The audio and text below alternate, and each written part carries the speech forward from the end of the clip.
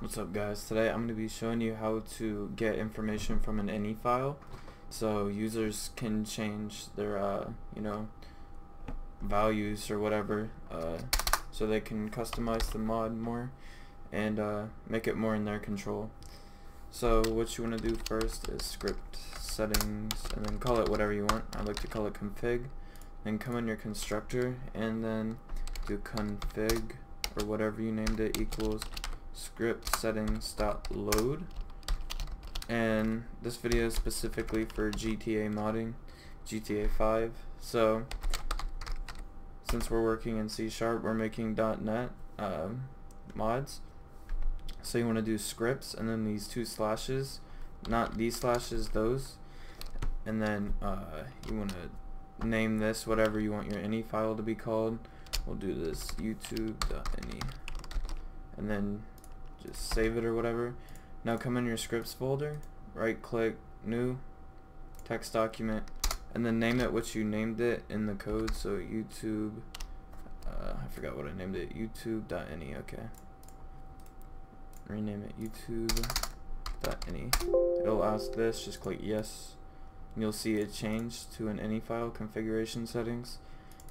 And then it's just a normal like notepad inside. And then here we want to change some stuff, so let's do string text.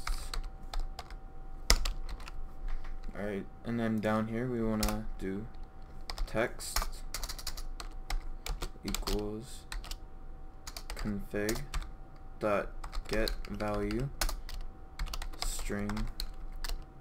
And then here we want to set the overall, like the section that it's in, so we'll call this, I like to call it options, and then comma, and then its specific name, so text and comma, and then set it what you want. So string text is we're basically setting the string in this third line right here, so we'll just say hello. Yeah, we'll just say hello, I guess. And then we want to come into the any file we just created, options, do it like this with the brackets around it, or call this whatever you called this first line. The second line you want to come down right under it, and what did I call that, text, and then equals, and then hello. So you just want to save that, and then come down to on key up, and then if e.key code equals, we'll just say L. Actually, you know what? We're gonna make this a configurable key to press. So what you want to do is keys and then enable, and then you can call that whatever you want. And then enable equals config get value keys options enable, and then keys dot L. Alright, and then down here you want to set this equal to enable, and then come in any file, enable equals L. Alright, so if they press this, then we'll say whatever they said in the text value. So UI.show subtitle text. So in theory, when we run this, it should say hello. So just put the DLL in there in your scripts folder.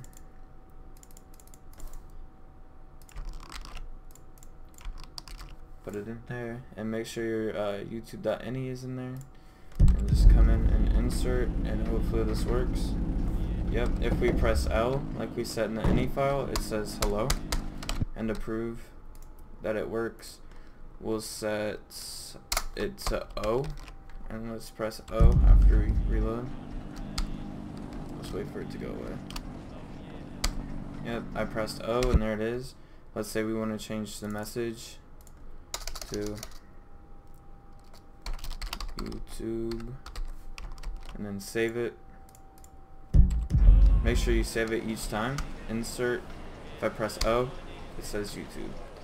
So this was a basic little tutorial for you guys. I hope you liked it, and if you want some more videos on GTA coding tutorials, just let me know and I'll make sure to make some. Thank you guys, subscribe and like. See you in the next video.